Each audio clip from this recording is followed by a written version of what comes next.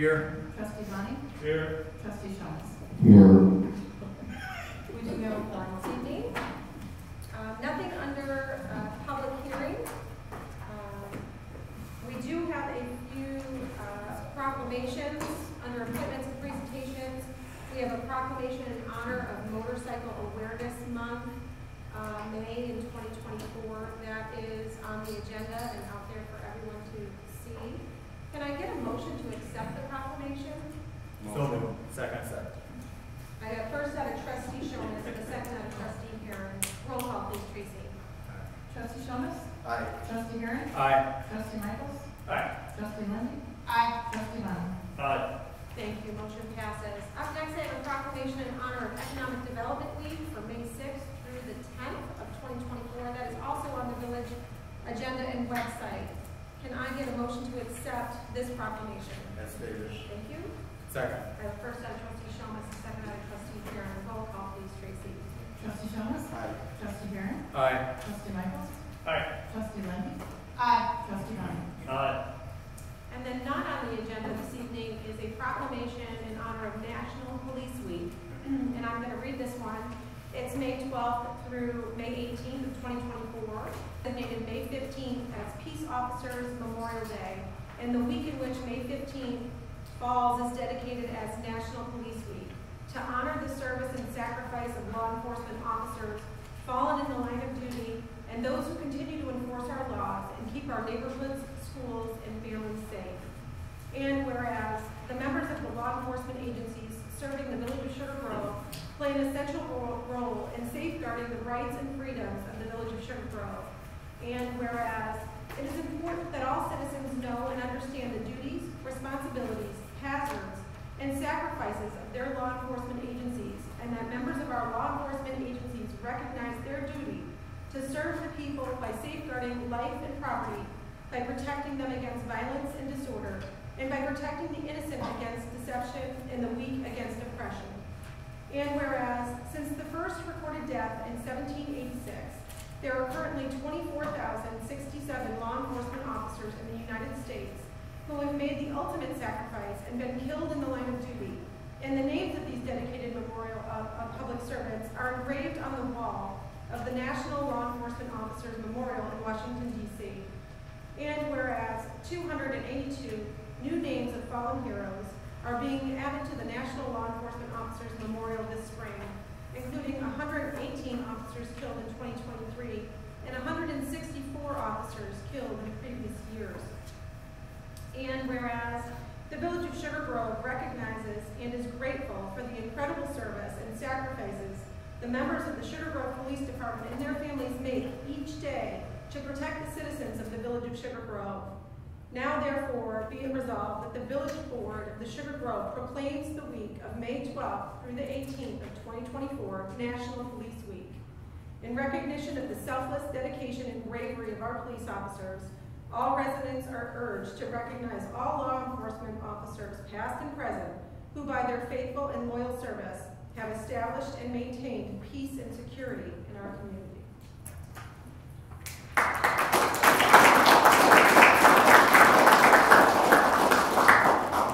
This is an official proclamation for you, Chief.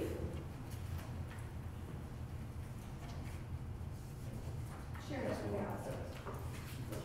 Thank you.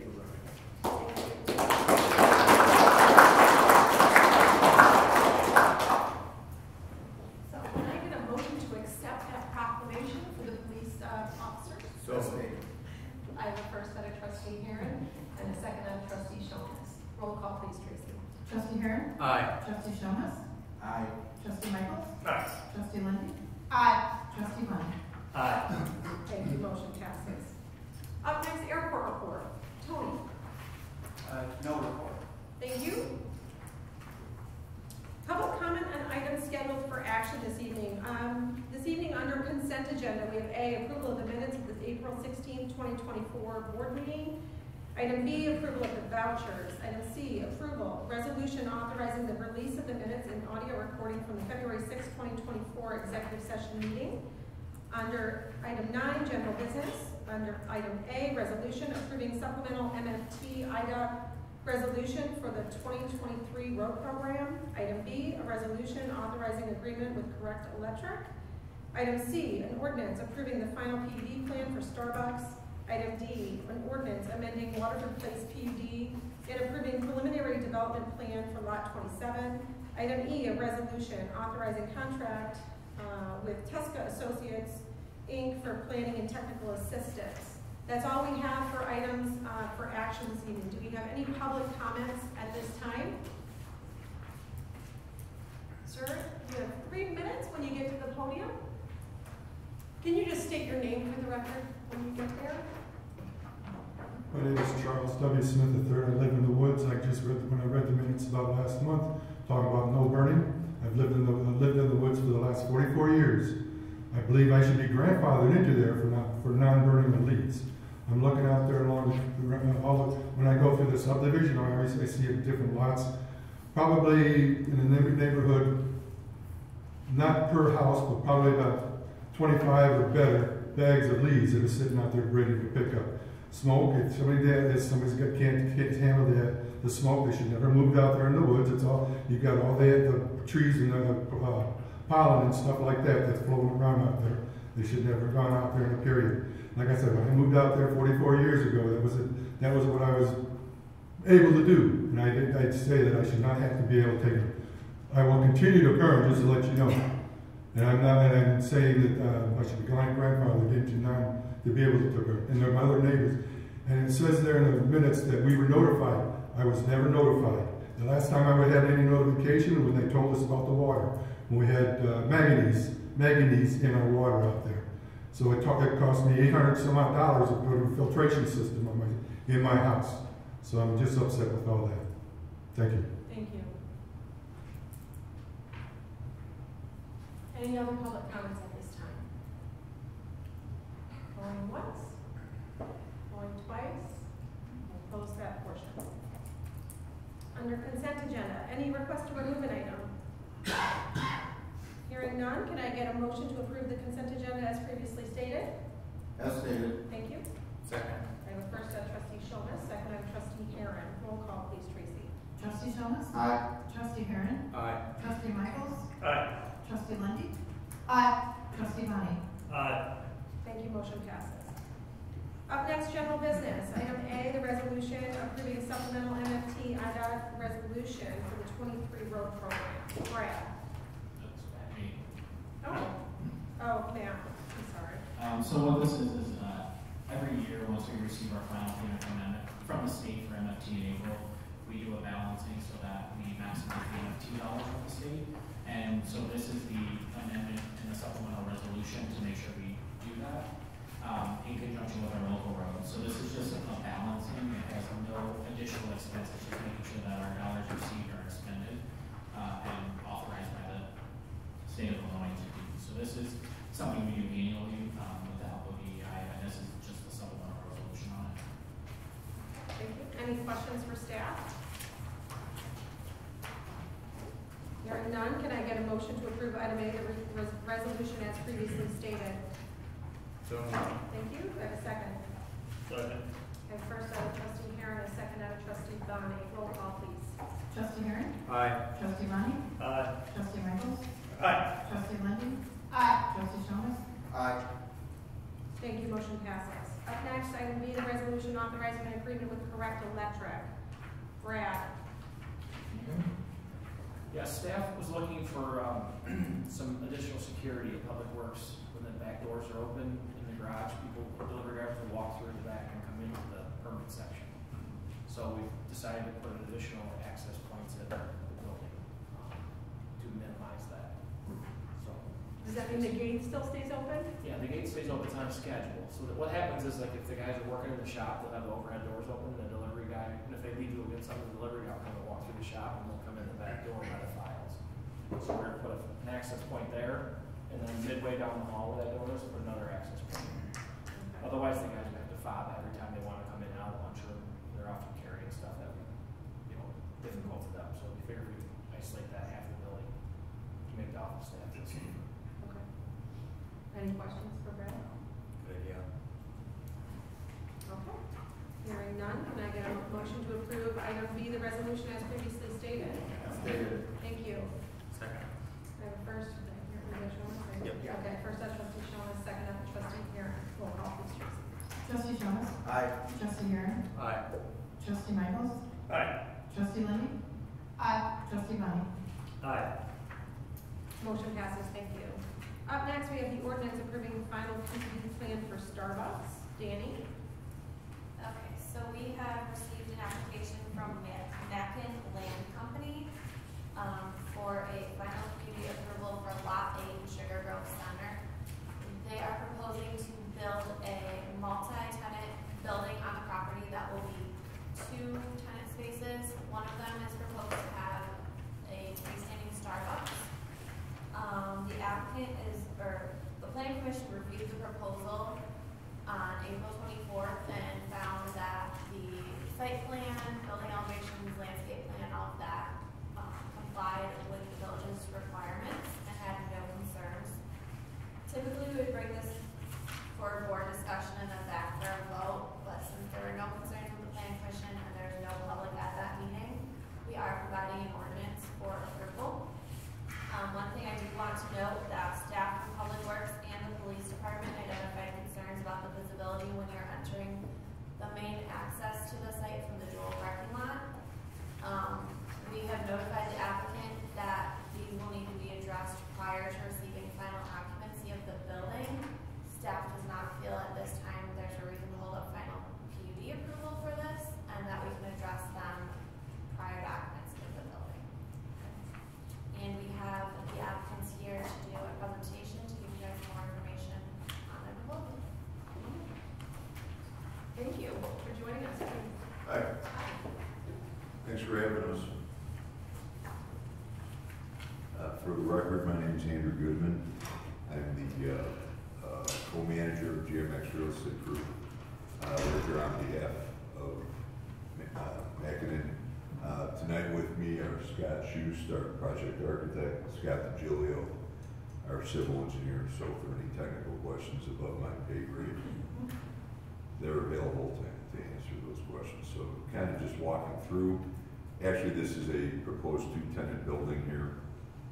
We show the Mermaid logo on the signage, which is obviously the beacon for Starbucks. The other space, we don't yet know who that will be. We haven't slated either for retail or medical, and that would fit in nicely with this proposed center and meets not only your code required parking, but the needs of the users themselves. So kind of, if we could, do I flip through here? Yeah. So this is a overall aerial that shows the proposed location of the building relative to the Jewel. We have been in contact with Jewel. There is a shopping center operating document that governs all the outlots in the inline shopping center here.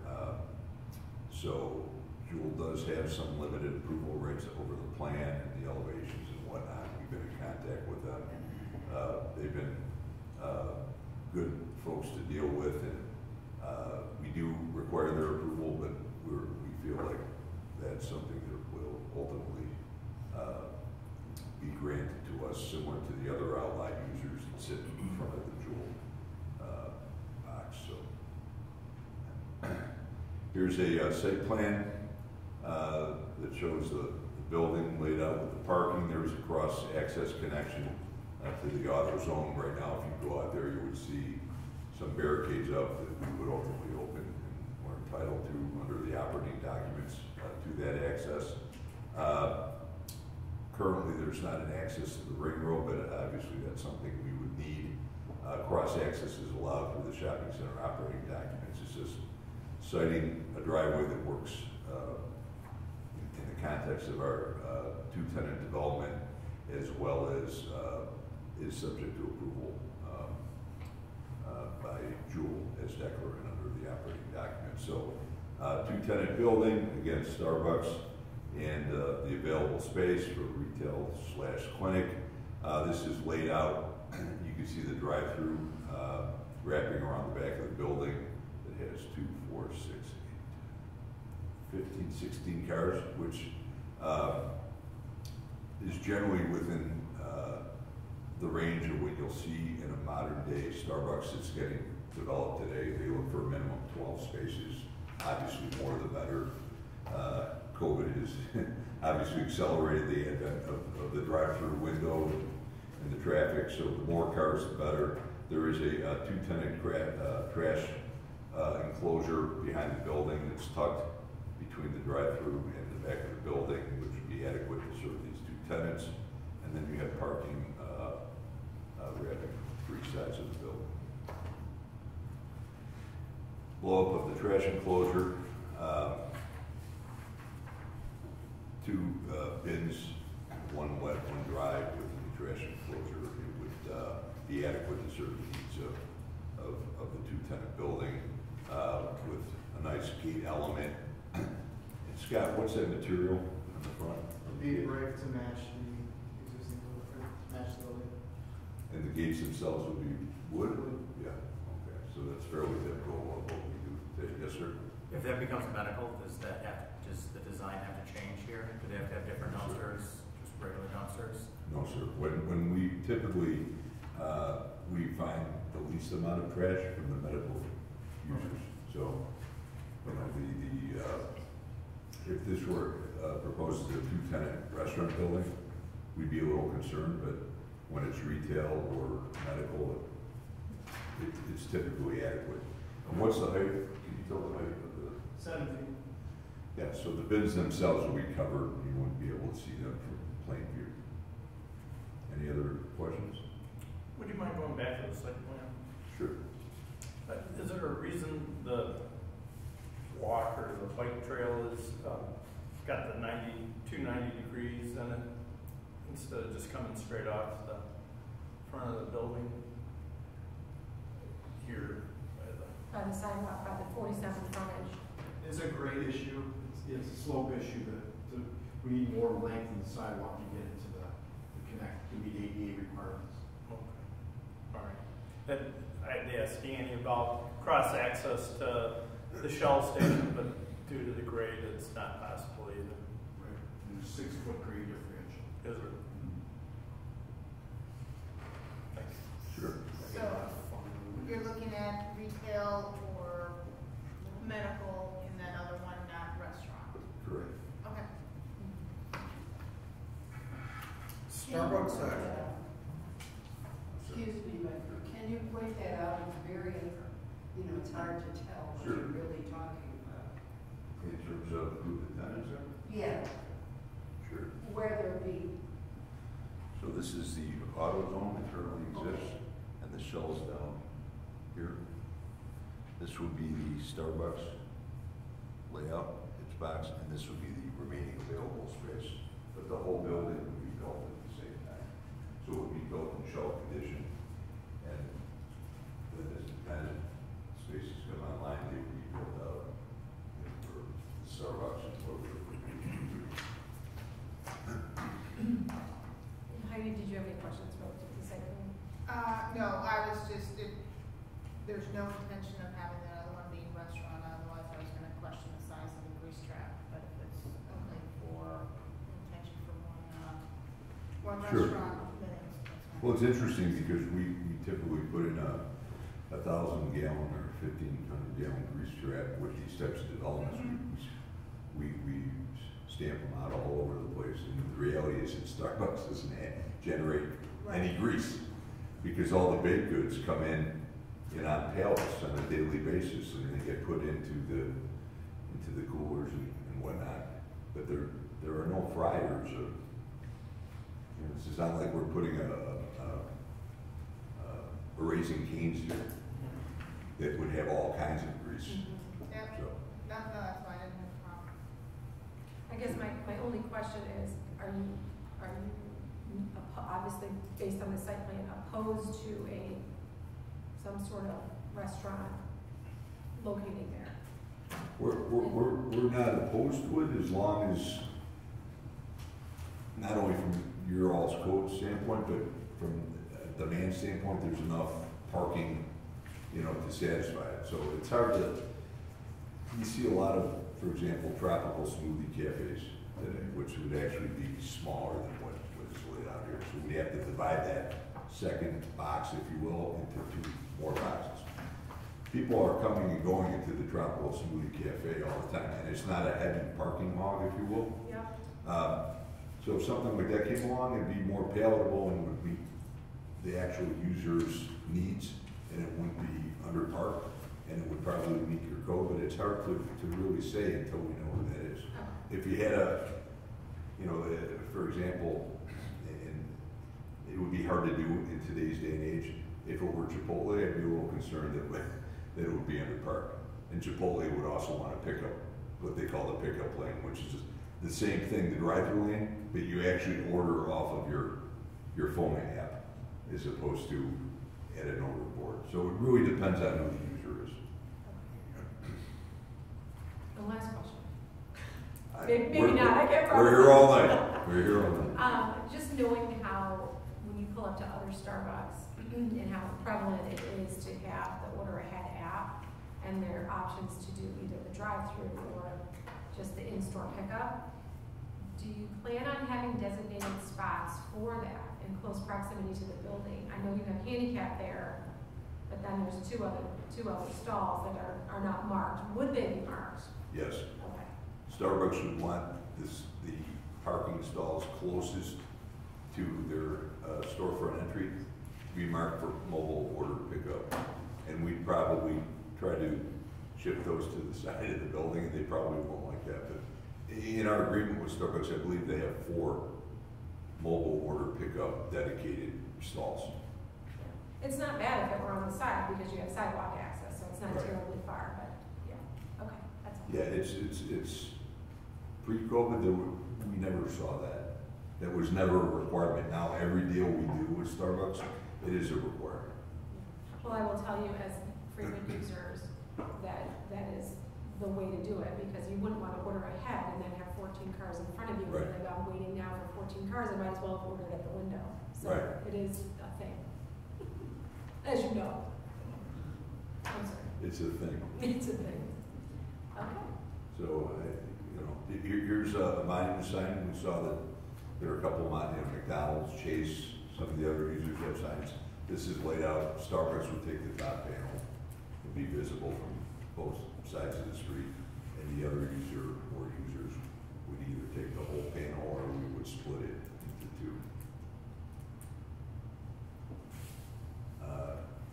More technical drawings, the site lighting plan, labeling the foot candles. It's not very light in terms of,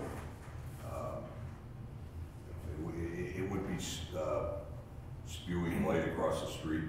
In the typical hours, they vary location to location, but Starbucks are typically open by some locations 5 a.m., others 6 a.m., and generally closed by 8 or 9 p.m., depending on user demand.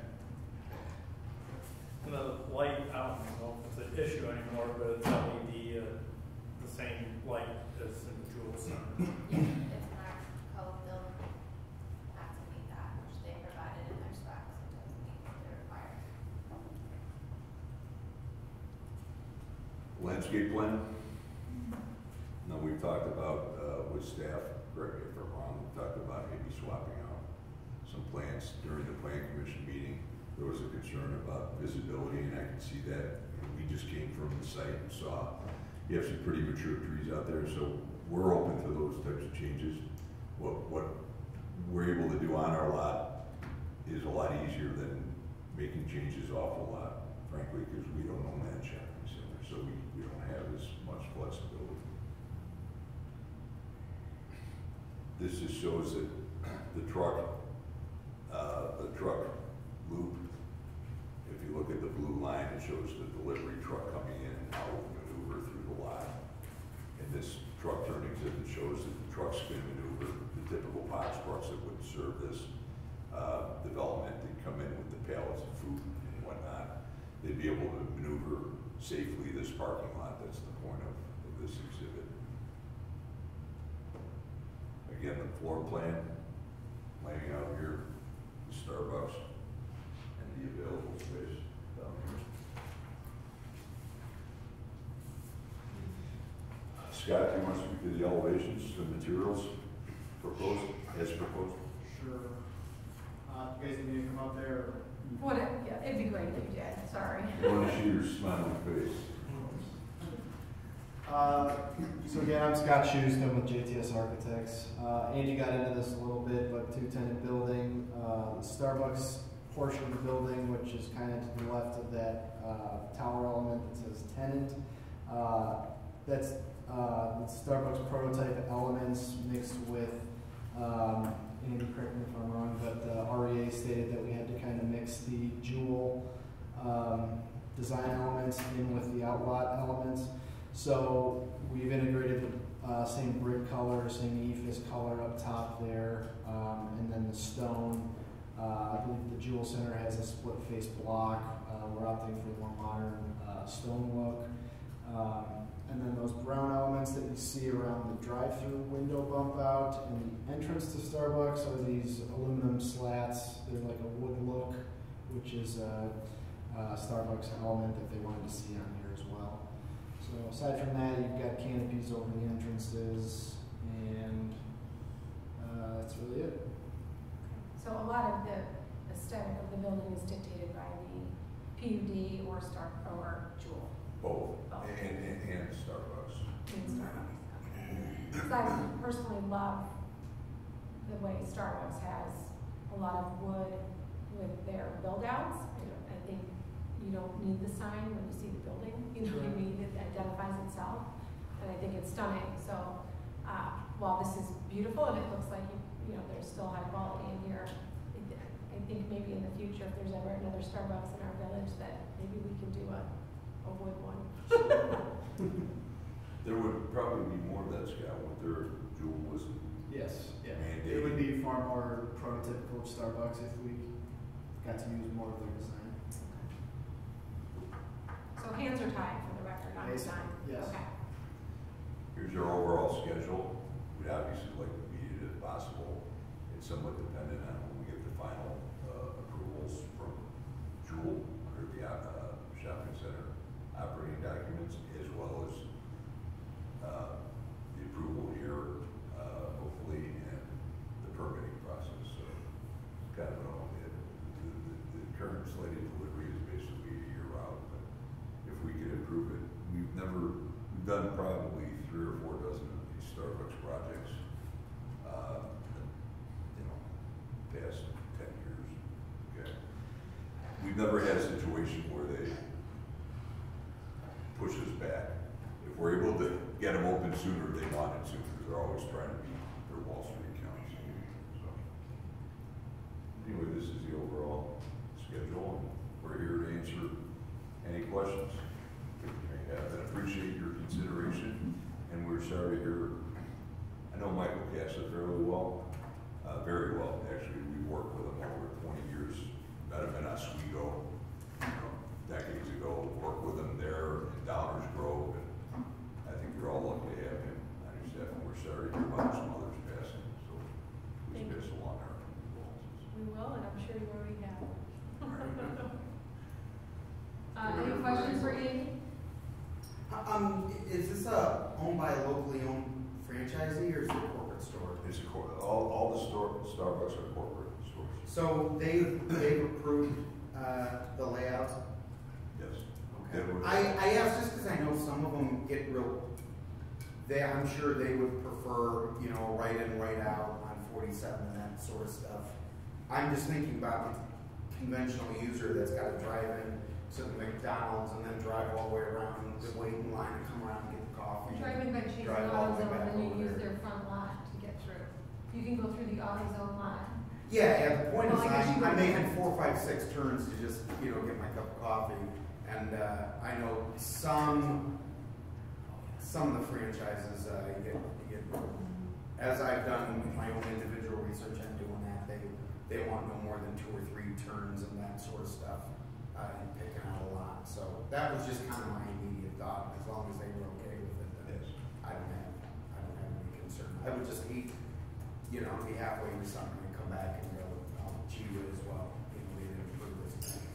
There's nothing you're looking at tonight that Starbucks has Awesome. prior to coming here, and there's not a lease document that gets signed that doesn't go through Seattle. Okay, all right. Sure. Well, we're glad to have them, and hopefully we'll have some more. What about traffic signage from the outer ring into the Starbucks? I can see those people are coming from, let's say, Jewel, going west. They'll go straight into the Starbucks, and then you have somebody coming south on that outer ring. Will it be yield sign or some type of signage put up? That's in the safety plan. That's part of the access issues that were called out by Chief and Public Works that we're addressing before occupancy. There's some bushes that we're going to have them cut down in the median there. Chief advised that there's be some stop signs added at some of the end of the rows Yeah. of Jewel. And therein lies, since we don't own that, we would probably require the owner and or Jewel's approval to do anything off the lot. So just we're happy to push. Yeah. We have no problem pushing, but we just want to be clear that some of these items are out of our control. Sorry, Chief. And congratulations on the award. You're talking about removing all those evergreens there on the east side, southeast corner. Personally, we'd love to do that, but if we actually did it without approval, someone would be knocking at the door. Would be my guess. I have a question. I'm sorry, No. Dan. I'm sorry. It's just not the way the process works. Unfortunately, you can get up under public comment though and ask the board questions, but this is the time for the board to hear from the applicant. When it comes to those trees though, would you be opposed if the village worked with Jewel in those trees? Obviously, they're a visibility issue, is why Chief has identified them. If they're removed and needed to be replaced with a boxwood or a low-lying shrub, would you be opposed to putting that replacement in? We're not opposed to contributing in some limited scale. Yeah, no, okay. All right. If Any you're other- looking, to re-landscape the whole shopping center. No, that's not what I'm looking to do. I'm looking to make sure that it's not a vacant corner. Sure. And I'm sure that their question is gonna be, you're making us remove trees for a visibility hazard, but they probably have a tree requirement in the overall PUD and shrubbery that they have to adhere to. So it's just more of a replacement of. Understood. For visibility. Is there any way that, since that's an existing condition, whether we were here or not tonight, is there any way, from a, I don't know the right way of saying this, so forgive me, a code enforcement point of view, that someone knocks on the door and says, hey, we have a safety concern here? Because if it comes from us, Right. it can. It'll come from us. Yes, it might be received better coming from you Yep. than us. Yep. But again, if you need us to contribute a couple of boxwoods, that's not an issue. Okay. Thank you, Andy. Sure, thank you. Any other questions?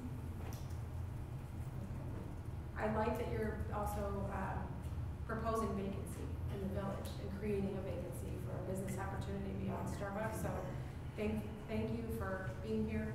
Thank you for putting this application together. And I know there are many people that are excited about Starbucks. And for those that say we already have a Starbucks, I will say, while they do provide a service to the village, they are not a full-service Starbucks, and you cannot use your rewards and bonus coupons at Starbucks in the Jewel. And Right. therefore, you can use them in an off-site location.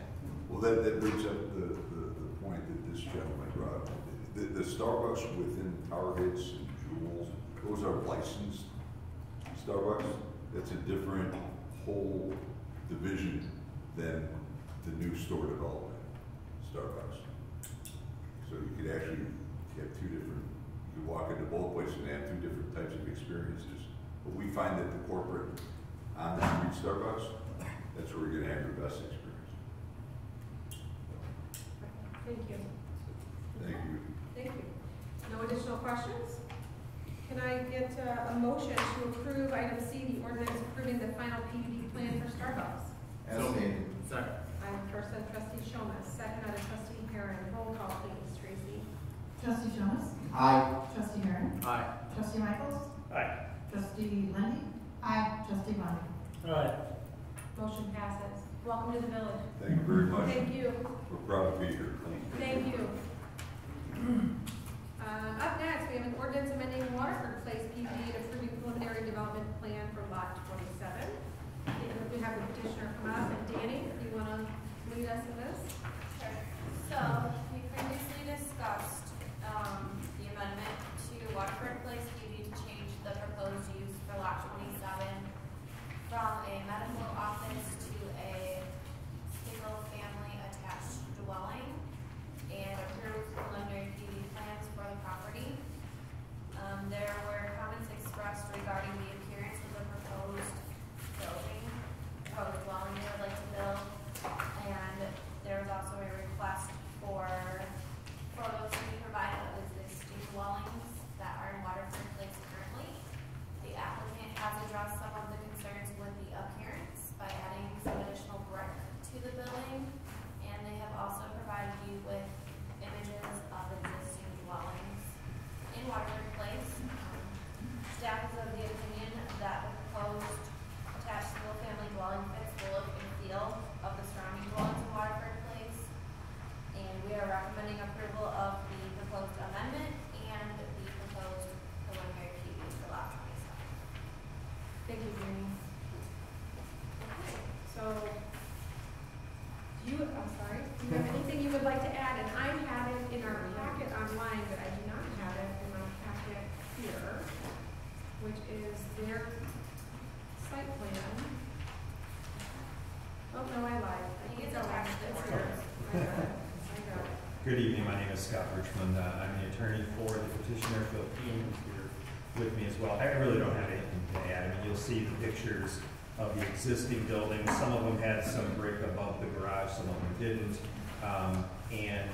What we did here as a way to hopefully satisfy the board is there's brick on the front, and then it wraps around the garage on the side. The reason not to put brick above the garage is it just changed the structural element up there. It adds additional cost. So hopefully this will satisfy the need for the additional brick and make it a project that you'll be proud of. Thank you. I know that one of the items that was brought up, and if you don't mind addressing it, just that trustee Michaels and trustee White addressed brick on the north elevation, down the side where the entrance doors are. And I see you have face brick on the front base, but not on the side. Right, yeah, it just became a cost issue. So it does wrap around where the garage area is, and we just didn't go all the way back. And from what I can see here, it's consistent with the neighboring properties. On the Yeah. side elevation or street facing elevation, there's not necessarily that element there. I would disagree that we need the brick above the garage doors. On the garage doors that face Division, or Capitol, those all have brick above the garage doors.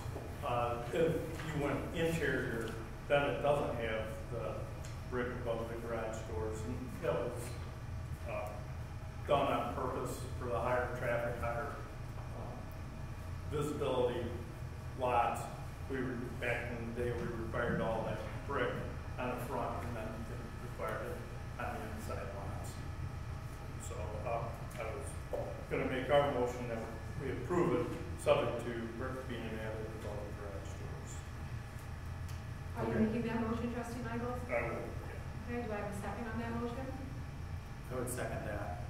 Okay, I have a second. I'm going to have a little further discussion unless somebody's going to. No, and I appreciate all the other modifications. I just really think that we've built houses in the past that does not have the brick above the garage door. We went back and added it because it doesn't look good. I think. Yeah, and he's okay with that. We're good. Is it, brick, is it, thin brick?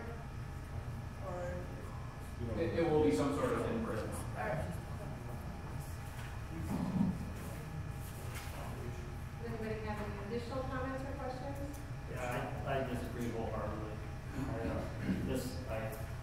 I don't think we should be pushing additional costs onto a builder who's willing to come and build a beautiful, new building in our town.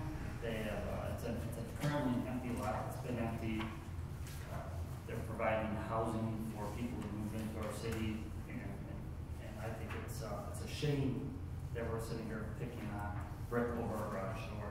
We have a lot of other things to do.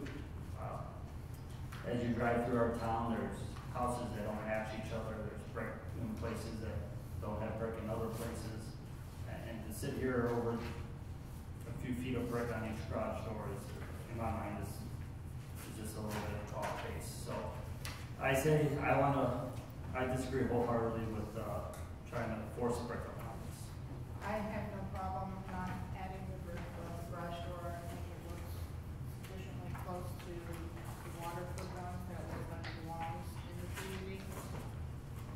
I mean, if you guys want to add it, that's great, but I don't think it's necessary. Any other comments or questions? It is different aesthetically. I think it's similar but different. I'm looking at the exhibit on page 62 of the, I assume it's an interior based on what Trustee Michael said with the no brick on it. And the second story elevation is different. Yeah, so they got some with the brick here. Yeah, I see that. I mean, but I'm just saying this is more the 2-story garage facing, and the brick would be like brick columns. It would look like brick columns. Yeah, but I don't know if we need to make it look exactly like that. We need to make it look like it's in the same family. Yeah. That And that's my it has to concern. be It's just that it an fits in. identical twin. So, you know, it needs to look like it belongs in the same PD, but it doesn't have to be exactly the same. I think the style is very similar. If you drive down Capitol, all garage is facing Capitol, and the brick all the way across. So Driving through other subdivisions in town, every house matches. You can drive through any other subdivision, and you want a little bit of difference. You don't want a track home. You don't want track homes all over. And creating a replica of what's already there is doing exactly that. Creating a replica of what's already there. You want to have individuality here. You want to have things that look different but look nice. Your argument, I have a hard time with as you're driving through town. We don't want everything to look the same. I think the difference here too is in unless somebody's gonna pull us a satellite imagery of Capitol Drive, this one here at the bottom of page 62, I assume is facing Capitol because it does have brick on the bottom, but it doesn't have the foundational brick. Whereas what they're proposing is that it's brick columns with foundational brick on the front. So it is still adding something, an element that's different, that sets it apart, but still has a brick look. It has material. It's just in a different place. What I believe the existing Waterford townhomes there, are they 4 units? How many units are There's a lot of them are 4. Yeah, so you automatically have a difference. You've got a 2-unit and then you've got a 4-unit, so it's not gonna look identical. Well, and it's not gonna look identical either because this also has shake, you know, and I don't believe anything in Waterford Place has shake siding. It's all vinyl horizontal siding and brick elements that are applied. Okay, so I do have a first and a second, but I don't know if you want to amend your second or if you're sticking with the opinion on the brick over the garage, sir. As long as it fits in, that's really what my concern is, that it fits in. I'm not that set on either way. It looks like it fits in, matching the Capitol, the other houses on Capitol, but that's not it's not something that I have to have. As long as it's fitting in, I'm okay with it. Does anybody else want to weigh in on this, Trustee Schultz? I'm just glad we got another home builder looking to build a couple homes in the village. Yeah, I don't have an opinion on with the additional brick, either or. I can see both sides of it. Honestly, yeah. from my end, I don't want that decision to hold up the ability for someone to build a home, bring in a couple of families. Right, I don't feel that strongly about it, to have it hold it up.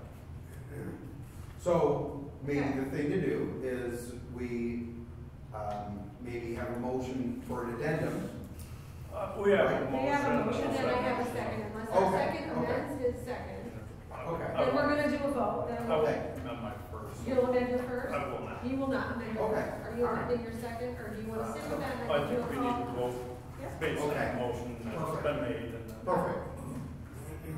You're leaving it as is. Okay, I have a first and a second, trustee Michaels and trustee Heron on the second. The motion on the floor is to approve the PUD, which I have as it, to approve the. Before we make the motion, is that something that's gonna hold up your project?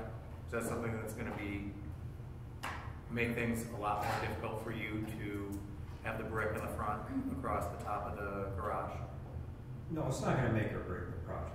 I mean, Phil indicated he's willing to do it. Obviously, you know, it was a cost matter because it involves, I guess, the lintel above the garage has to be strengthened and stuff like that. So it's a cost factor. That's why. Can I say something? Yeah, go ahead. So my original proposal was brick on each side, real brick on each side of the garage door, and then the other front-facing, Capitol Drive-facing facade of each building, real brick. Yep. But now, if we gotta do brick above the garage door, wrap it around a little bit, then it's gonna be a cheaper, thinner brick, not real brick. So you would do a full 4-inch, if we said no brick above the garage, just how you have it here, this was intended to be 4-inch? My original proposal, just the Capitol Drive facing facades was gonna be real brick. All right, okay, I'm misunderstanding what you're saying, because you're saying the whole facing facade, which is also implying the window area that in this rendering is siding. Or are you talking about just here where the garage door is? The two sides of the garage door, and then underneath that half window height. Okay, so as it's shown here, this is full brick, regular Yes. brick, 2 columns and then the base, like a Yes. foundational brick. Right. I'd rather use better material. I would too, absolutely. So if I need to amend that, you would use better material? Yes. I would amend my second. Okay, so are you just, you're, I would rather use better material than whatever it's cheaper the thinner, right. The thin brick, It's what we've got at homes in Walnut. so basically you no longer have a second. I do On not. this, on his first, Yes. because his first is a full brick coverage. Do I have a second on trustee Michael's motion to have the brick extend above the garage? That's what I'm looking for a second Okay. on. Do I have a second? That motion fails. Do I have a motion to approve the, do I have a motion to approve item D, the ordinance for amending Waterford Place PUD with the, site plan and rendering provided with a 4-inch real brick as columns on the side and at the front base, the front elevation on Capitol Drive with real brick? I would make that motion. Do I have a second? I second. I have a first out of trustee Heron on that motion, Tracy, and a second out of trustee Bonnie. Roll call, please. Trustee Heron? Aye. Trustee Bonnie? Aye. Trustee Michaels? No. Trustee Lindy? Aye. Trustee Jones? Aye. Motion passes. Thank you. Thank you. Thank you. Okay. Thank you, it was good discussion, everyone. Up next, we have the resolution authorizing a contract with Tesco Associates for planning and technical assistance. Matt? Yes, so I'll be presenting this since Scott is not here. So as you have in the fourth packet, the Community Development Department has been absent from Community Development Director since April 23rd. It is a budget position and will be filled in the future, but in the meantime, staff is needing some assistance for technical assistance and professional, and so will any delay on ongoing items or new projects.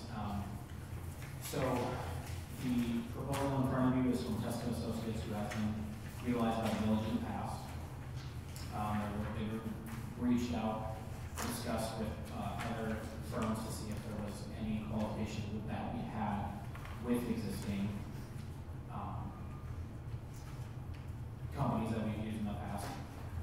This has been recommended by others as well to utilize Tesco for these services. It is not a budgeted expense for the actual consulting side, but it is budgeted for the staff position, so that will be offset for a portion of that until that position is filled. The Tesco is here to discuss if there's any questions for them, or if there's any questions of staff as well. Any discussion or questions at this time, for staff or the consultant? I think the village should take the time to go through a RFQ for this. I know we've worked with Tesco, but it's been years, and felt that that we have big enough projects coming before the village that we should have gone through the RFQ process and seen what firms were out there and evaluated those firms. Understood. I understand your concern, and the belief is that, time is of the essence on this one. When you lose a department head and you're managing a community development department in construction season, staff is overwhelmed right now. And the process of what you're speaking, yes, we basically did the RFQ process with consultants that we already do business with. And so there were 3 that I know Scott interviewed and met with, and he came down with what he put in front of us, which was Tesco, which is his recommendation. I wish he was here, right, to tell us, but I'm sure Matt can add in based on conversations he's had with Scott in regards to Tesco. But this is also to, I can speak to a couple of things without getting too involved, and Danny can certainly speak to it too, as to the projects that are now being delayed within community development today, because she doesn't have enough support staff, and she's doing things she shouldn't be handling. Not that she's not capable, but that just her role would fall under community development director. So we do need support staff in there. It's one of those things, yes, they are, an RFQ would be lovely. They are qualified. They've done business with the village. And it's one of those things that it doesn't meet the bid requirement, so we don't have to go down that route. It's just we're trying to get support staff for our people.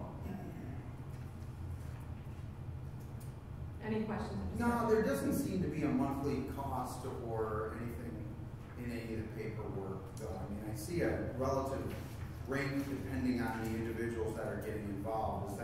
Is that the way that this project is going to be set up? It's going to be a little variable? Yeah, because it's not going to be just a flat monthly fee. It's going to be time. So we're not getting an individual for 6 weeks or 8 weeks. We're getting an organization based on the level of service that we need. We're going to dictate to them at these hourly rates. And I think if anybody is comfortable with putting a cap on that services, and then I guess that's what I'm getting at. Okay. That would be nice to have to make sure. There's a line item under existing salary and benefits and that sort of stuff that I know is now open. That I don't know what that price is per quarter, for example. Right? That I would think we would not want to exceed that. Yes. And the other thing to keep in mind too, if there's something that qualifies under a developer reimbursement, that we would be doing that. Okay. So there's a lot of times I will tell you that when staff is doing staff work and they're absorbing that cost, that's part of the job of the village. That is not a pass through. But in this case, if there is direct work that they are doing on behalf of the developer, that we would be able to pass that off as a developer expense. Sure. Yeah. But Trustee Michael's comment though, it would be nice to have Scott at least respond to the other suppliers or potential vendors that he talked to and understand the strengths and weaknesses so that we can make an informed decision. Scott? Are we under some sort of a time pressure though to make a decision on this tonight? Just there's a backlog of work he interviewed them. I think, Danny, you sat in, I know at least one interview, did you I know? sat in with HR Green's interview. Okay.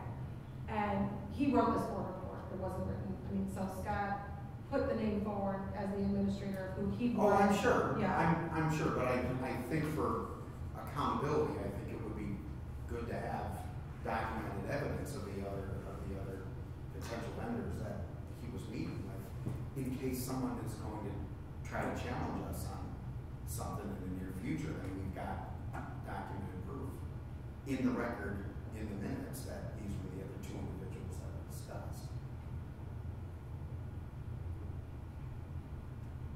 Okay, Is that making sense? And of course it makes sense. I don't want to hold up a contract if the village board doesn't want to approve the contract or would like to approve the contract with stipulations. I'm okay with that too. But I also know from a practical standpoint of what the village is dealing with and not having a staff member there.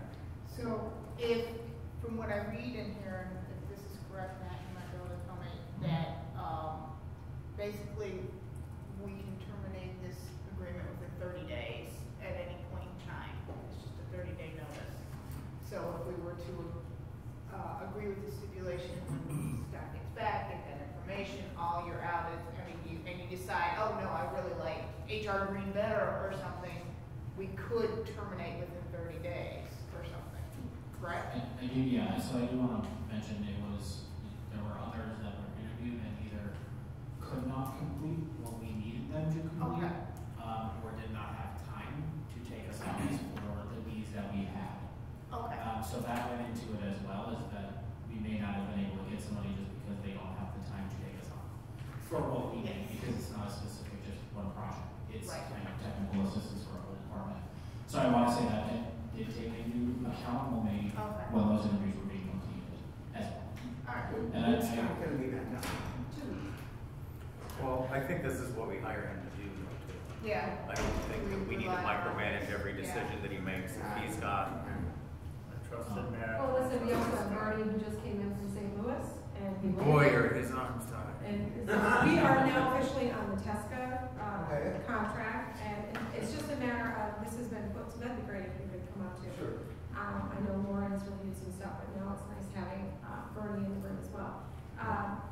This has been brought up, and Trustee Michael said, this is a comment, he would have liked to go to RFQ on this particular item, and Scott, as our administrator, felt the need to consult with, contact consultants that we have done business with before, because the need is imminent, and it's, yes, we're gonna go through a hiring process for our community development director, but this is support staff in the interim. It's not a body that's here so many hours a week, it's just a consultant paid by the hour for services that are rendered. So we have questions. Anybody have any questions for Bernie specifically? We've done this in the past. We've hired consultants without going to RFQ, correct? That's correct. Yeah. More than one time or multiple? I mean, has this been I'm kind of new, so I'm not really sure, over the last, let's say 15 years. I'm aware of a couple of times that we've done it in the last 4 or 5 years. So You know, say you said last 4 or 5 years?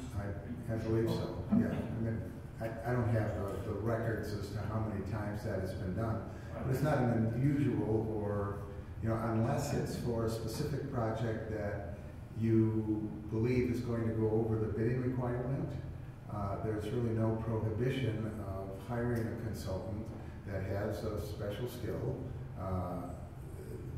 As long as it doesn't need to be a licensed architect or a engineer or a land surveyor, and even if it were, if you had a satisfactory relationship with that entity, a direct engagement is perfectly fine. Thank you. And so it's qualifications, and I just want just let TESCA, Mr. Hoffman, if you would like to address the board at all. And so I'm sure there are questions for you in regards to the type of work and services. And yes, I know the 30-day item has been brought up as far as canceling the contract, but it's really support services and the things that we feel like you're going to be able to provide to us. So maybe you can enlighten the board as to your conversation with Scott as to the items that he has highlighted that he feels that would be sent to you as support? Honestly, it wasn't super specific. Okay. You know, we talked about the fact that you were without a community development director, that Walter left, and that you got a lot of things going on in projects. So that's pretty much the extent of it. So I didn't get real specific in there in terms of fees or anything. I just put an hourly rate in there. I would be happy if we have a specific project you want me to review or something to say, okay, I'm going to guess that this is going to be around $2,000 or whatever the amount is, and put caps on individual things if you'd like. It was so open-ended in my initial conversation that I really couldn't put a cap on it. Okay, so that's a good question. So if we have, I know that there is a potential subdivision that has been sitting in community development, and also brought it up at a meeting 3 weeks ago, at least. Though it's sitting in community development, it's not going anywhere at the moment because we don't have staff to help support go through that. So one of the things that I know is a concern and question is looking at that application for variances within our code, right? So that is something that would take her a lot of time if she's working on other projects. That's something we could send to TSCA and they would go through. Okay. Yes. So I see this from my life, 10 years in consulting.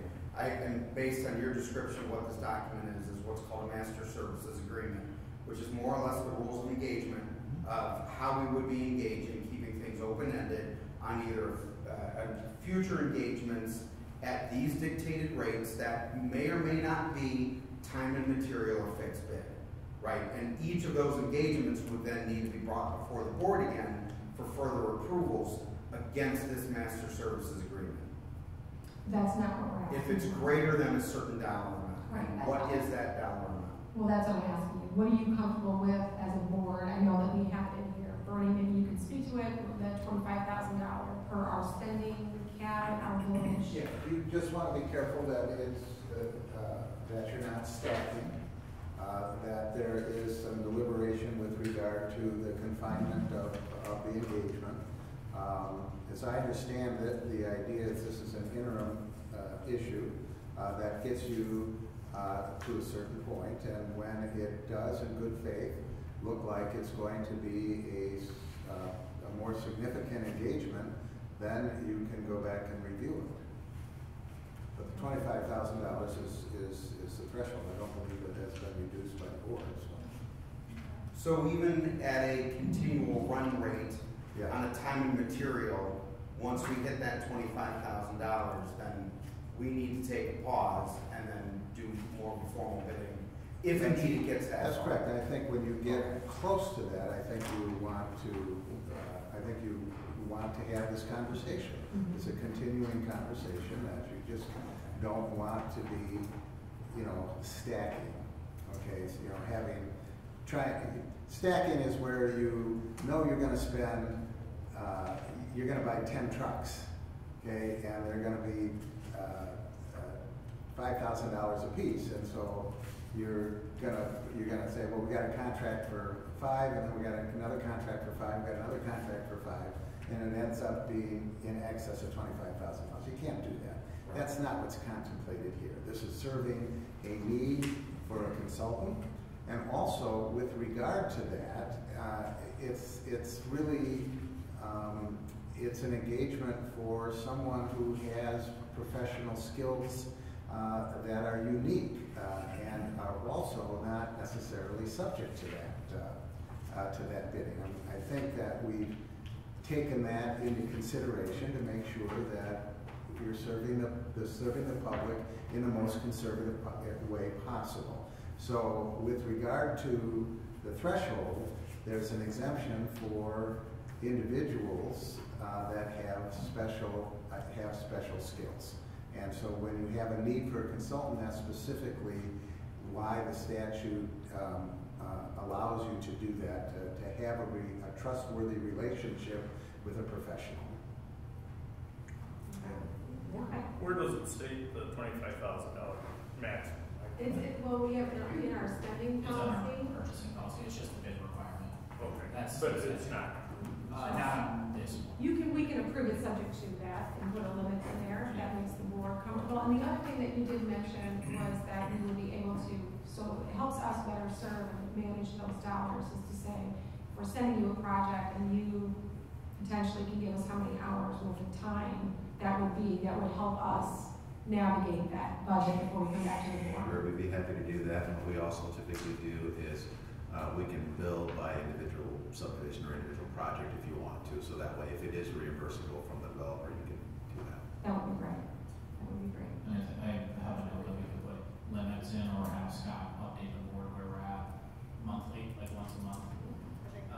Just as we're going through, kind of just give an explanation of what we're working on and also where we're kind of at in our. If you can do that until we get through the hiring process, just at board meetings, if you can just plan to do that at board meetings, that would be great. But then I would ask that the board approve this item E resolution, as stated earlier with a, oh, sorry, go ahead. It's okay, I was just waiting before you look. Mr. Hoffman, right? Yes. Yeah, sorry about that. I see you've done a lot of work here for us. It says the creation of districts adjacent to the airport, feasibility study for the development of the area for 56 and 47, numerous reviews of private development projects, including Settlers Ridge, Villas of Presbyterian, and Hanover Farms. Did you, were you a consultant? Do you remember any of those? Yes, yes. You were. Okay. Similar role, So we do development. same thing. Yes, exactly. Mr. Michaels, what was the difference from back then in the day to now, why we should be pushing him to a RFQ if in the past he's been hired as consultant to do the same? About 15 years. There's been 15 years since we've used Tesca, or a number of years, I don't know. It's been a long time. In fact, companies change. There's other professionals out there. HR Green doesn't seem to have much of a land planning service in Illinois, so I didn't consider them even a viable candidate. So I just thought it's best for the village, especially with the plans coming before us, that we take the time to hire a good consultant. We might end up with Tesca, but I think the board needs to see some options. Is that typical in, I'm a novice when it comes to this stuff, I'm trying to learn. So is it typical at time then would create the issue where that your services have dwindled over 15 years that we should be checking other things? Is that what you're saying? You're saying that Tesca Corporation over the last 15 years you've heard of or you have issues with them and that's why you wanted to look at other RFQ? We haven't used them. And then Planning Resources was a consultant that the village had used for a while. They have gone more towards park and recreation, not land planning. So there could have been that transition. We don't know. I can tell you, just from a conversation, and maybe Matt, you know this too, is Scott, and you can correct me if I'm wrong, because he's not here to say it, but in a conversation with him, he has used you with the county. That's correct. So he has a relationship with you, and the village has a relationship with you, so he knows of your recent capabilities that help in this effort is one of the reasons likely he reached out to you. Quick question, when would services be able to be rendered, say we say go ahead? As soon as you'd like to. Okay, I'm just wondering if we've got stuff backed up and waiting and we have. You have people on the bench that can start helping out immediately, is what you're saying? Yes, that is correct. I will tell you that Danny has been a trooper through this process, but the items in which I have a long list of items that she's doing, that she's not normally doing, and it should also be noted that the rest of our staff, including Brad and Matt and Michael or anybody up in the Public Works building, has offered their support and help to her department in any which way they can. So as far as, Danny hasn't done board reports and ordinances, and so Brad assisted her doing that to make sure the department kept moving. We're in construction season. Brad has a lot of stuff going on, but we're a team, and the village is functioning that way, but we need additional support, is really why this is in front of you today. And Scott, he loves to be here and to tell you why he picked Tesca, but he's not and on vacation, and if he did not think it was important to have it on this agenda, he wouldn't have put it here. Sure. I think if these, Tesca has been great in the past, it looks like they've done some major projects for us. They've been in a consultant role for us before, past practice.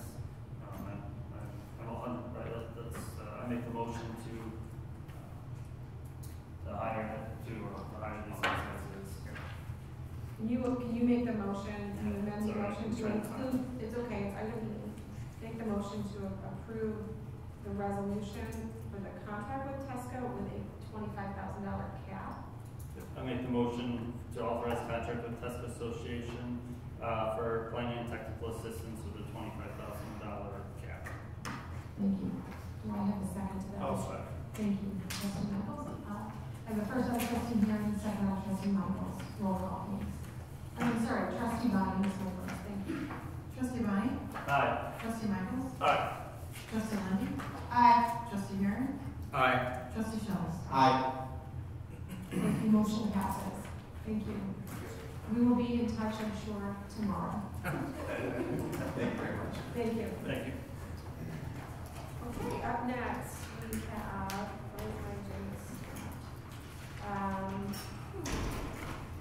I believe we don't have anything, because I'm missing my page two, I feel like I'm very, nothing on discussion? Public comment. Public comment, thank you, sir. Up next, that's probably why it's white, no? Public comment, anything and everything that you would like to discuss with us is up for public comment with a 3-minute time limit. There's no items up for discussion this evening. Are there any public comments at this time? Come on up. Let's reset our timer. There you go. Thank you. I just wanted to say that Trustee Bonnie, I hope you are as critical of Crown and the TIF as you are of Trustee Michaels. I just think it's a lack of professionalism. You got the result back from the King County State's Attorney, and when another member of the public, Dale Essling, honestly, he told you so. And then again, at the last meeting, you said you disagreed with his decision. And I know we're past the statute of limitations now, but during President Conan's election, you donated a few $100s to her campaign, and yet she was the one that appointed you to that position. It's public information. I just think it's very unprofessional that you're attacking Trustee Michaels in that way. And I mean, even with your guys' conversations tonight with the new residential dwelling, I just really hope you focus that much time and effort into the Crown development. I mean, I don't know how many hours you guys have spent debating leaves and what is a spa versus a hot tub. I mean, it's just, it honestly is ridiculous. Thank you. Thank you. Any other public comment? Going once? Going twice? 3 times we close that portion. I don't typically address public comments, but I think you should get the facts correct that Trustee Michael Bonnie did not contribute a few $100. So we'll pull my record. It's there. We did not. I think it was a penny to make sure it was working. Thank you. Up next, staff reports. I'm going to go around the board. Chief. Just coming up on a week from Friday is not on time. So if you're looking for something to drink or donate for Special Olympics, we'll be out there at 5 a.m. and I think we go to almost noon. So hoping for great weather. Drier than last year. Thank you, Chief. That's always a good event, and it's always, we're always trying to do more for Special Olympics than they did the year before, and I think you have been able to achieve that each and every year. It's been growing. I hope he's not too tired at 7 a.m., but when Sergeant Alvarez gets off shift, he should still be awake at that hour, and he's always a good person on staff to be drumming up dollars, and he does a great job. Anybody have any questions for Chief? I have a question regarding the very unfortunate accident that happened just recently on Levante. Do you know how many fatal accidents we've had there? I know there's 2 there before, and That's at the other entrance. That's at the other entrance. Okay. My knowledge, this is the first one at this intersection. So Okay. the other 2 have been on the north entrance. The north entrance. On College Drive, just north of College Drive. Okay. All right. And isn't this the first one since the stoplights have been put in? I thought that the first one was prior to the stoplights, and this is the first one since.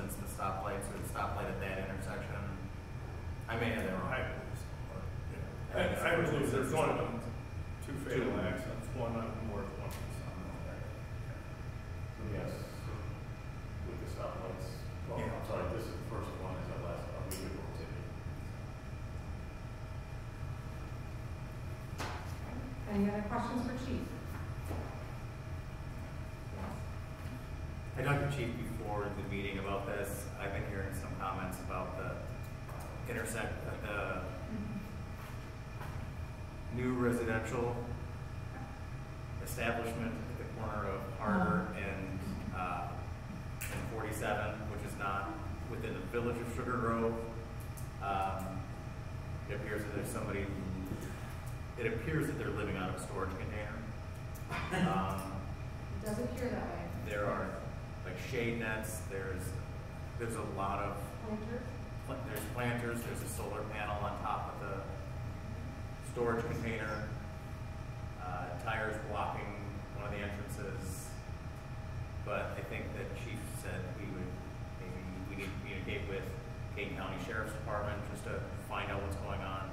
I know some residents that live on Harder have been commenting that they don't really like that there for their home values, and for it being so close to the school, not knowing what that is a concern for some residents. So I've also brought it up with Chief today, and he's doing his due diligence. Yeah. And Danny is going to do due diligence from community development to community development with the county. So she's working on that. So it's being addressed and hopefully resolved. Any other questions for Chief? It was busy. And then of course the day after the fatality accident, there was another accident at Harder the very next day. So it's a dangerous area, so to say, and people are traveling at high rates of speed and they're trying to get places quickly and school in the morning, not speaking about the Wazoo situation with a high school student that got an accident the next day. So trying to get to the high school. No medical issues with that because I believe as I saw people standing there and getting maybe transported or anything like that. Right. All right, Chief, thank you. Dan. The only thing I will add is that I have talked to our code enforcement officer to make sure that she is going to start addressing the Calabos properties to the property across from McDonald's. She already had it on her list of waters to send, and I think she's just trying to find the best address and contact information for that property. Can you just make a note of this garbage within strip centers? Our weed ordinance, there's a lot of people in violation of that, and there is a vacant sign that used to have a lease agreement on it that is just a sign by the Dunkin' Donuts. It's just a metal posting sign with no sign. So if they're not right by the Dunkin' Donuts, you know how they have the landfill lease there. And I've also heard residential complaints about the detention basin on the west side that feeds, I assume, that whole Dunkin' Donuts, Jim John's, all of that. So the detention basin over there is full of garbage. So if we can just address garbage in the community, code enforcement specifically in our commercial areas, weed ordinance, and then the Calabos property for sure. Does anybody else have anything imminent that we want to address or at least put on our list? It's my capital in Galena was the Delmer property. I don't know if they sold that, but the grass is kind of high. That's a gateway to the community. Right there, east of Ace Hardware. That lot, that empty lot. And then also always is on the hit list is the Chesterbrook Academy. I mean, I know typically we're dealing with that, and by the time someone comes around, ultimately what happens is the village gives notice, they have time to comply, and then we go in and mow and build them back. That's the process, which is why it takes so long. But I would get on that and just watch that. And even if we could get on that one when it comes to weed control, because that whole area is absolutely covered in dandelions. And if anybody else has anything else to add while she is going to have that conversation, this is a great time to do so. Thank you, Danny, and by the way, thank you very much for stepping up, and filling in the shoes in the interim while we work through this. So, appreciate it. Mr. Michael. Nothing to add. We had a very nice Public Works put up the sign this week, you can add that. Yeah, it's all right. So Public Works put up another Public Street sign on Maple. It was a very good turnout. Actually, the employees over to Tracy, but it was a very nice event, very nice turnout. The family was very appreciative. And it just goes to the goodwill of the community and honoring great residents that have served. So that was a nice message. And Public Works was there too. I'm getting questions from people in Walnut Woods because the horses are up on the sidewalks, and I don't remember. I know you put together a schedule when that was going to be. Well, we had to wait till May 1st for any budget for a sidewalk, so Okay. we're getting fresh proposals, so hopefully within the next month. Okay. It's a I will let the neighbors know. Well, and going through and painting all of the spots, like it's got white paint on every uneven spot, and the really bad ones, there are barricades over it, so like you see it coming, like you Yeah. see it. Yeah. Well, and that's what's initiated the questions, like why, Yeah. why is there a horse, on the sidewalk in front of my house? Given the length of time it was going to take us to get on the grass, we decided to go out and paint. Great work. Yeah, it's a great idea. Very thorough. And there's I say substantial, it's never enough budgeted for sidewalks, it's gone up over the years, and, is it 50 this year? Now it's $50,000 this year, still not enough. And that's a drop in but it used to be 5,000, so it's not a lot. Then the one resident that had a child that got hurt, just when she talked to you, Brad, she said she was upset her child got hurt, but like everything that you said the right things, and she was happy with what you said was coming. So great job, like tough situation, but great job with that.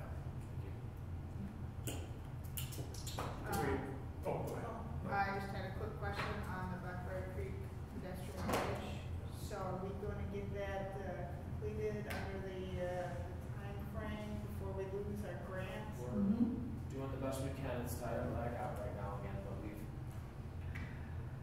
We have until 25. Yeah, HR is taking necessary steps. They already knew who the superintendent's going to be for deconstruction on the project.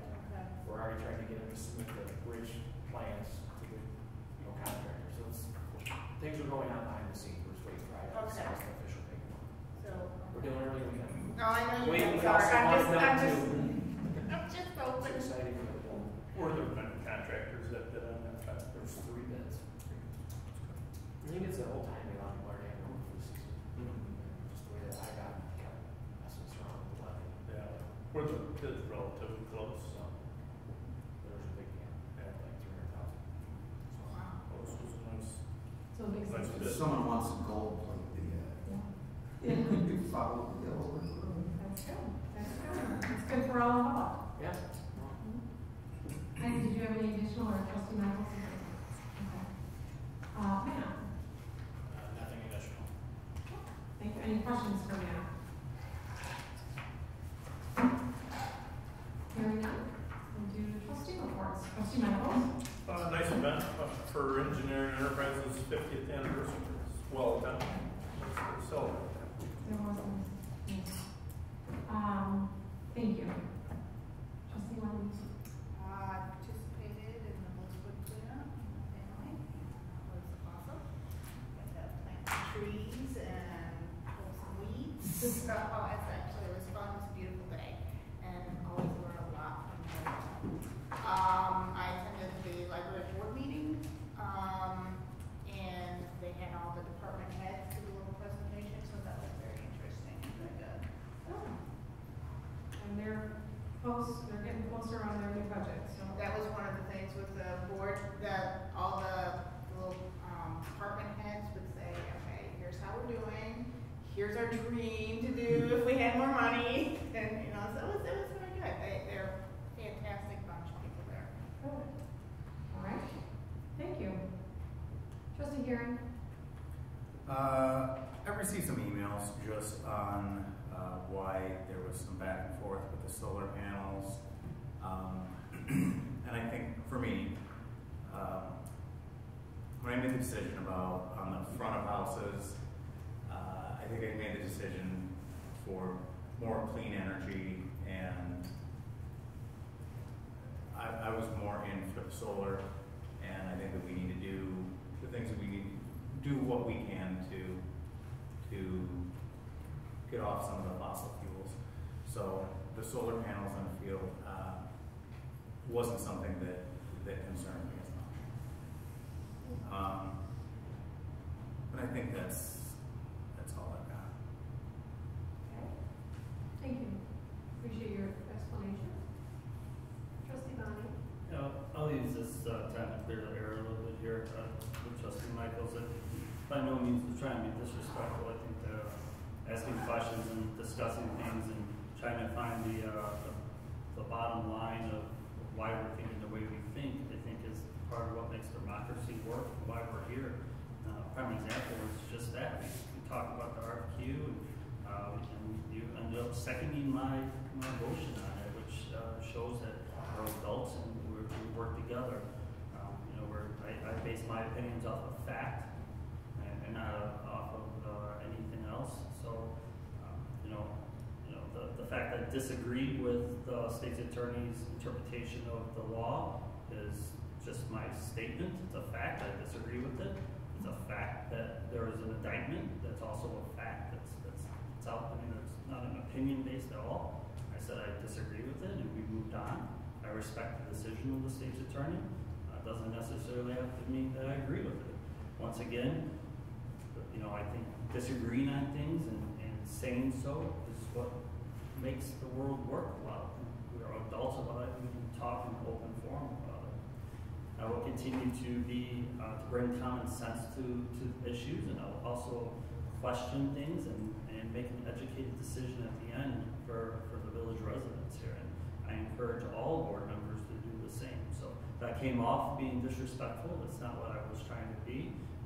I know a lot of times I sit here silently and I write a lot of notes.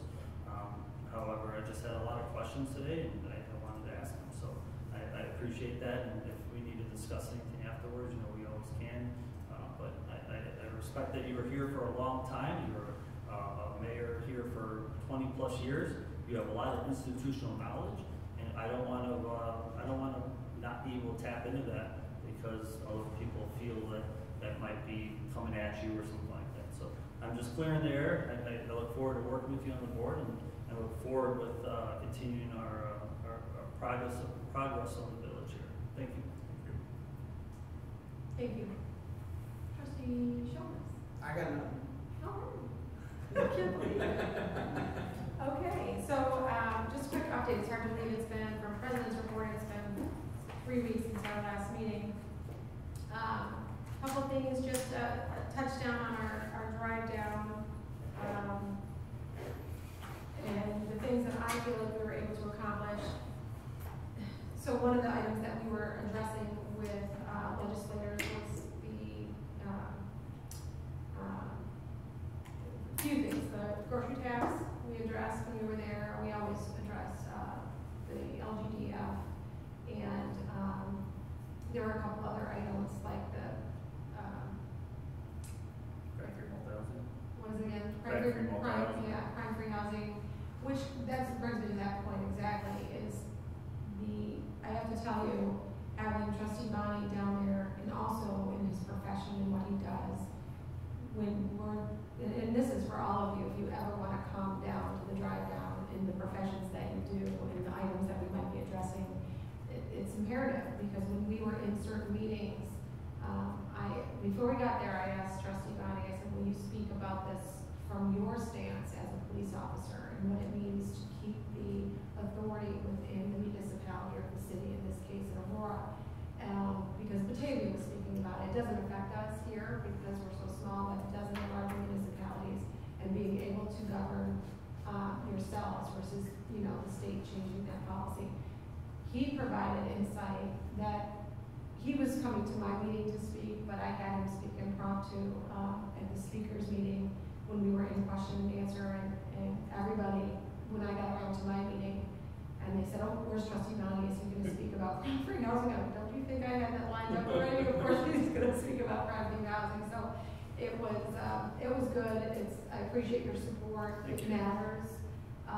Sometimes it's hard going down there and you feel like everybody's got their agendas and there's so many things that are happening. And all of them are always getting met with asks, and we're no different, right? We're coming with our asks as we're trying to increase the local government distributed fund every year. But the big takeaway was, while they are proposing a zero increase in that fund, and they are proposing an elimination of the grocery tax, is really hitting home the message of what they tout is progress, and that was what I hit home on, was progress, and every single year you come down hoping for a little bit more progress. And I've been appreciative and expressed that from the village standpoint on the last couple of years in increases in LGDF, and it really does matter to local government.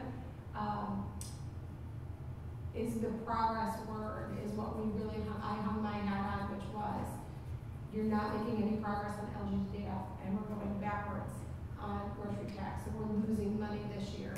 And then just with the help of Matt, as I go to some of these meetings and discussions on how it truly impacts the village financially.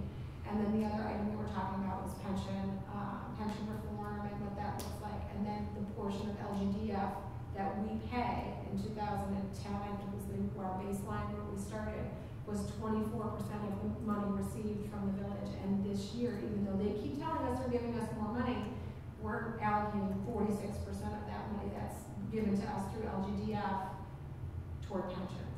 So it's hitting home that message is they think they're giving more money to local government, but you're also giving us more bills. So, I think that did resonate in our meetings. So I just wanted to share what our experience was down in Springfield. I always think it's productive, and if any time anybody else wants to do that, drive down with us, I would encourage you to do so.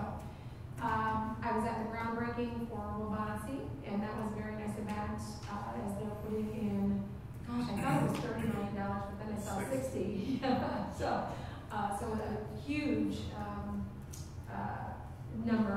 financial number in the college. And then I had an opportunity to speak with your dad about just the idea of, and I've talked to Dr. Cannell about it before, about annexing to the village and water service. So we'll likely have a meeting. I spoke to Michelle about it at the EEI event, and so we'll likely get a meeting together with your dad, because he's been spearheading that effort for a lot of years to try to get them to hook on to the village water and ultimately annex. We're very proud of them and we want them to be part of the village. I know you are, and everybody else is here too. So hopefully that we make some progress with that. I have been asked and accepted to be on the Metro West board, so that happened a couple weeks ago. So I'm on it for 1 year until my term is up. That's usually what it is, 1 year.